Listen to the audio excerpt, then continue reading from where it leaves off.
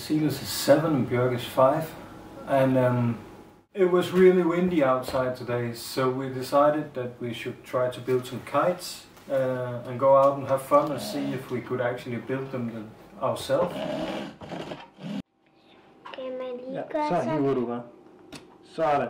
Super. We started off buying a cheap one, and it turned out it wasn't very good, but we got all the sticks and stuff from it, so we've been trying to cut some of our own and trying to put them together, so we're gonna go out and try them in a minute.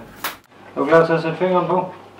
Hopefully well, first of all, the kites will fly when we go outside, and then I hope that in the future the two of them will try to build stuff for themselves, and they're not afraid to try to build something. Maybe it works, maybe it doesn't, but you can always take whatever works and refine it and try to make it better, and just try to use your hands and evolve with it.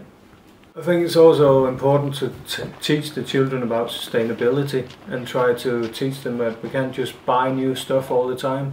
I mean, now we changed one kite into two, so we use the materials better than the store-bought one.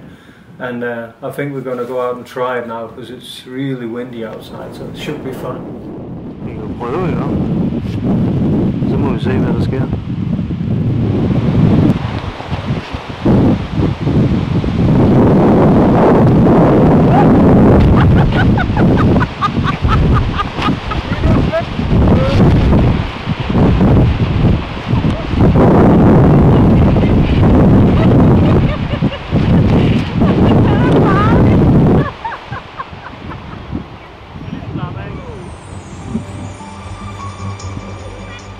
Jeg gider ikke mere, Martin.